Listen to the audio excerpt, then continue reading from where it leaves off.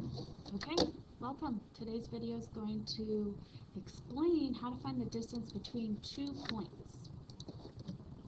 So if we start off on the first example, we have the point 2, 3. So we want to plot over 2 and up 3.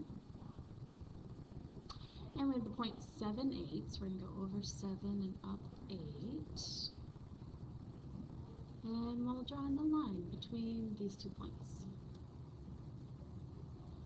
Now,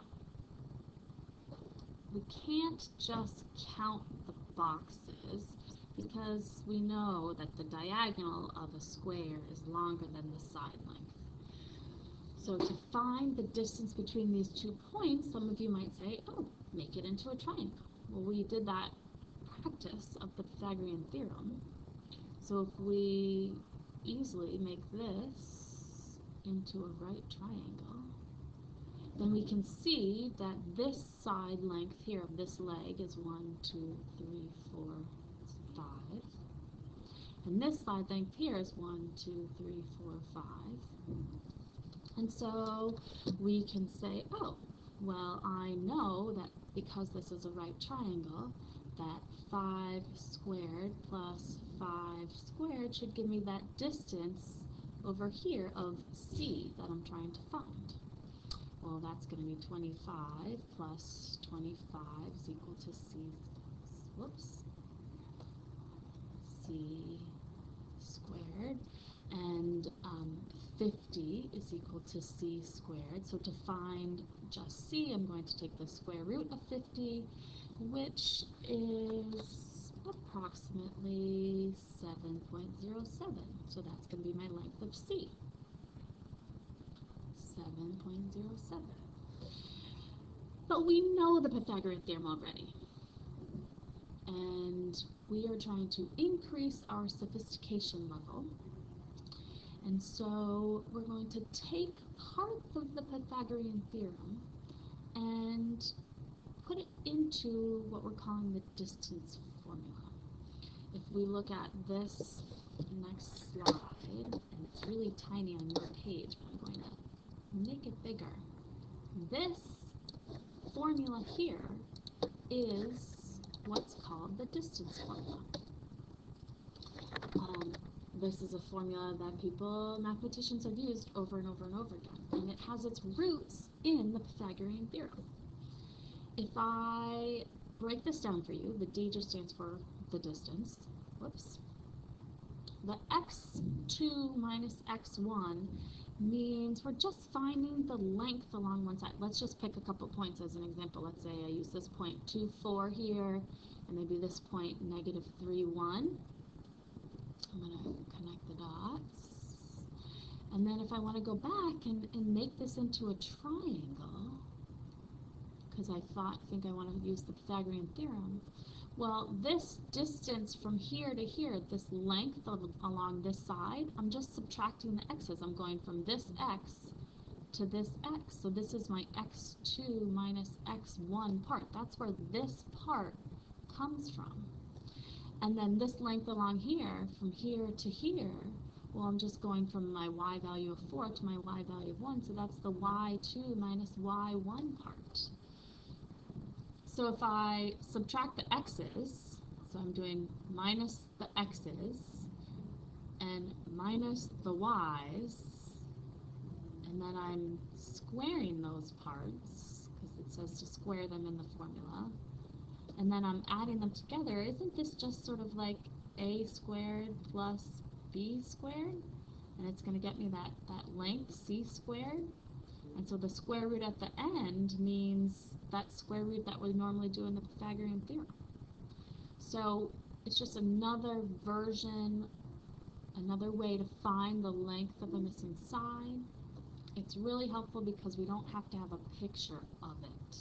We don't have to be on a coordinate grid to find those lengths. Let's look at an example. 4, 7, and 8, 2. Now, one of the first things we want to do is write down the formula. The distance formula is the square root. The x2 minus x1. That means subtract the x's and square them. y2 minus y1. Subtract the y's and square them. Always start by writing down the distance formula. Well, this is my first x, just because I wrote it first, and this is my first y, and this is my second x, and this is my second y. So I'm just going to plug those values into the correct part of the distance formula. And I still need the square root sign. Well, x2, well there it is, 8. Subtract x1 is 4 squared, plus, take my second y, that's 2, subtract, there's my y1, 7 squared. And I'm just going to then start to simplify this using order of operations.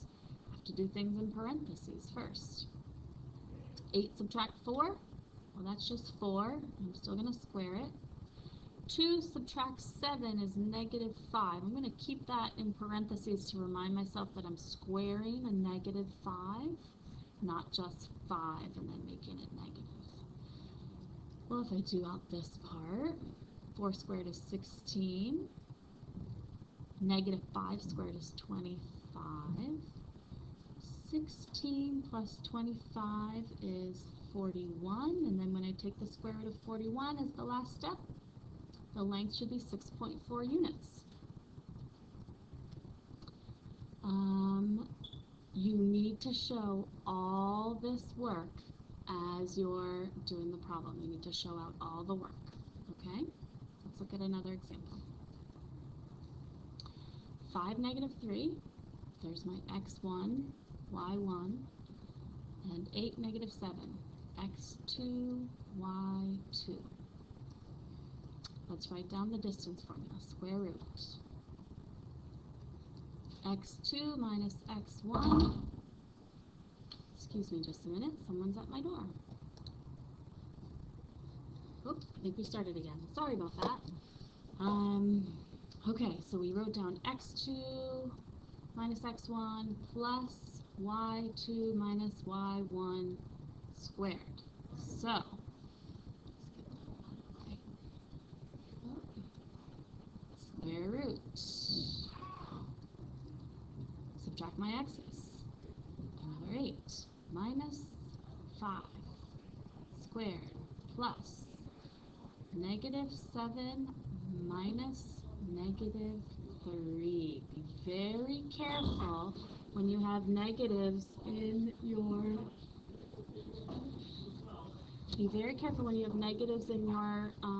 points, because when you're subtracting a negative, that has to become a positive. So then we go like this.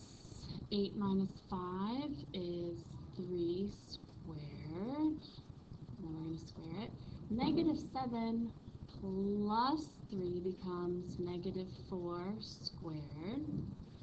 And then that becomes 9 plus 16, which is equal to 25, which is equal to 5 units. Square root of 25 is 5. So again, upping the sophistication level, we don't need to draw out a triangle every time we want to find the distance between 2 points. Okay? One more example, a few more negatives, so we have to be careful. Again, write out the formula so you don't get confused. The distance formula is x2 minus x1 squared plus y2 minus y1 squared equals, this is my x1, y1, this is my x2, y2. Square root. Negative 6 is my x2, subtract 5 squared, plus negative 12, again, minus a negative 8 squared. When you subtract a negative, that becomes plus, equals square root. Negative 6 minus 5, well that's negative 11. We're going to square that. And negative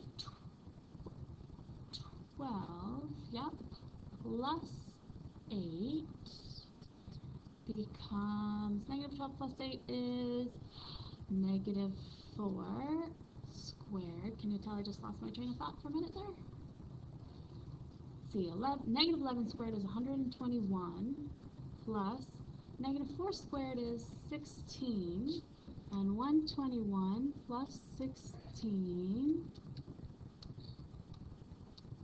is 137, and the square root of 137 is 11.7 units.